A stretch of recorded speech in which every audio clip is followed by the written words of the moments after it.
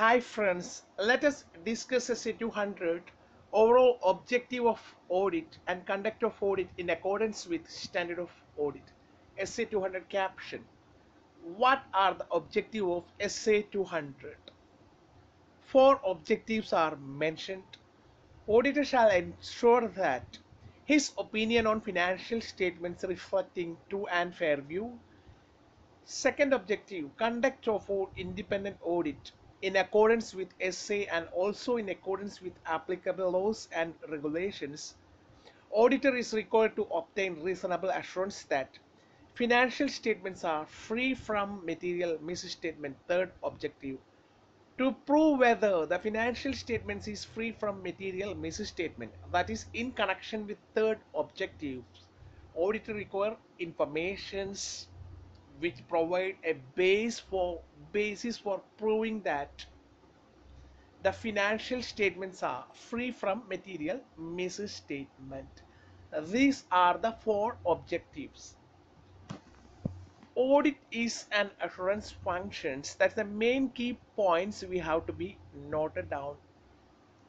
The function of auditor are to provide a reasonable assurance and not an absolute assurance. Main motive of audit is to provide a reasonable assurance. Assurance is two type, and let us go through the difference between reasonable assurance and absolute assurance. Meaning, reasonable assurance of high degree about financial statements are free from material misstatement. In reasonable assurance, auditor give a high degree of assurance. However, in the absolute assurance, 100% assurance is given that financial statements are free from material misstatement. Situation. General audit will be practicable due to the inherent limitations of the audit. In case of general audit, the normal audit, they can only provide reasonable assurance due to the inherent limitations.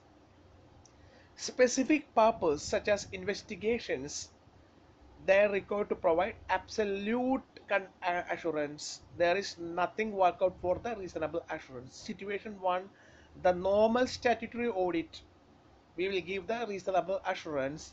Absolute assurance for the specific purpose investigations such as a fraud investigations into the fraud or investigation into the affairs of the company.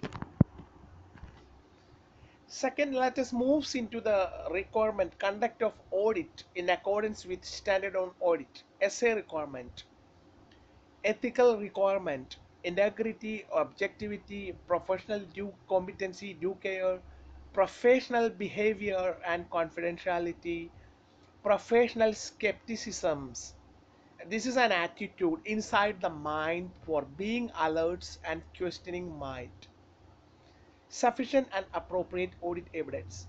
Obtain the needed quality and needed quantity evidence to provide to express an opinion. So these are the requirements. First requirement is ethical requirement. Second requirement is professional skepticism. Third is the professional judgment. Total requirements: expression of opinion on financial statements, conduct of audit in accordance with SA and applicable laws and regulations. So it is a super quick revision on SA 200. Thank you for watching the video and have a nice day ahead.